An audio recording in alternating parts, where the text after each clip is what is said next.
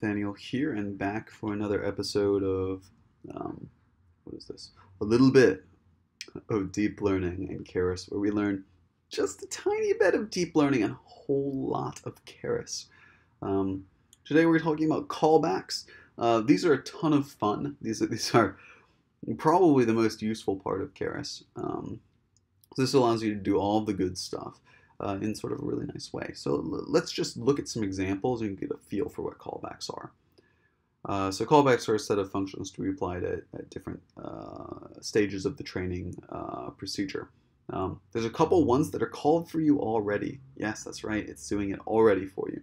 The BaseLogger, this accumulates the epoch averages of all the metrics.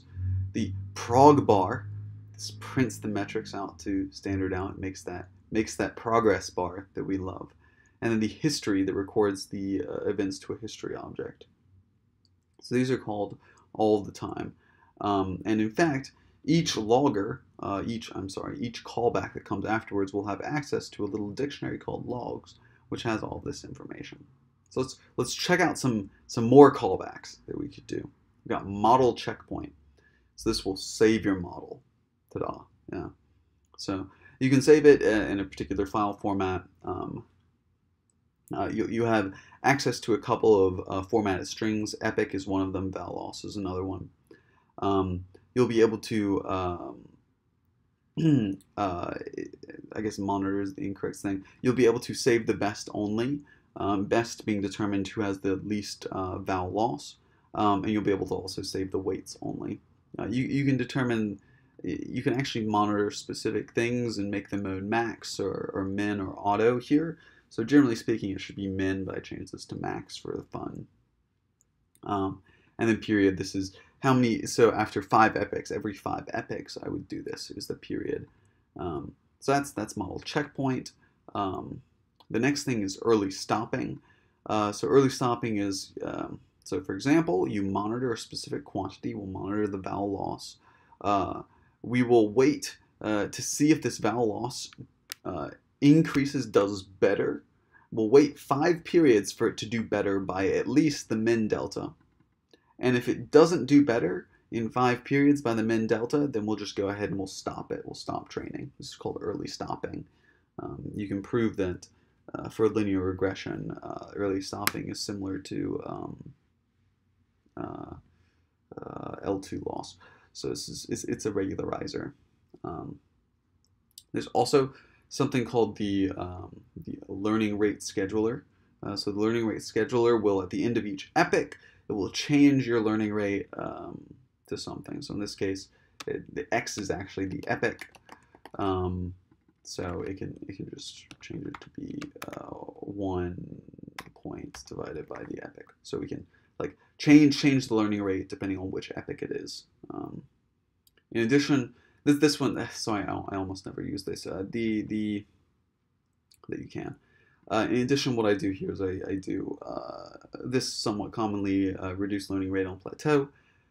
Again, we've got patience. So if we plateau, if our val loss plateaus for 10 epochs, such that it doesn't see an improvement of more than this much, epsilon, then we go ahead and reduce the learning rate by a factor of this.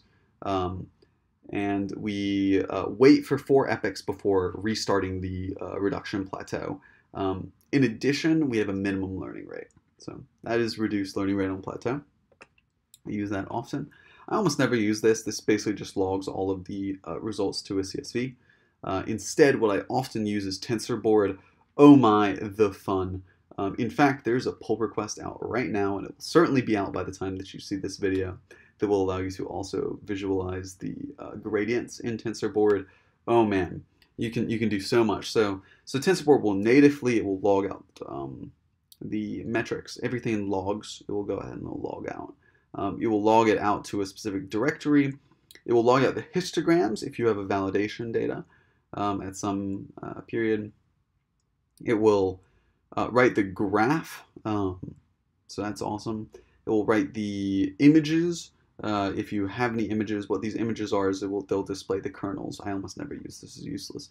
And it will actually visualize the embeddings using like the TensorBoard native embedding visualizer. And if you've never seen that, we'll definitely explore that if we do some like actual like a little bit of TensorFlow and deep learning or something like that. So we'll explore that later. But if you've not seen this, you can do like PCA embeddings and TSNE embeddings. That's very, very cool. Callbacks. These are great. These are great. So I mean, really, it's anything you want to do. As you're training your model, there's a ton of stuff you want to do. You might want to log what the model looks like at a particular layer. You might want to write an image out at a particular layer. I mean, for example, I have done things as crazy as let's literally change the way my model is training each layer. I'll alternate between different training regimes. You do this all via a callback. So that's really awesome. There are there's two types of custom callbacks. There's a Lambda callback and then a super duper custom callback. Lambda callback is pretty much good enough to do everything you want. You pass it in, so it's a Lambda callback. You pass it in a couple of functions on train in, for example. So for example, I can print batch. So I'll go ahead and I'll print the batch on each batch end, on batch beginning. So that's a specific callback I can do. I can terminate some processes after I've finished training. Literally all sorts of stuff I can do with the Lambda. In addition, if you prefer to use a more object-oriented way to make custom callbacks, you can do the super custom callbacks.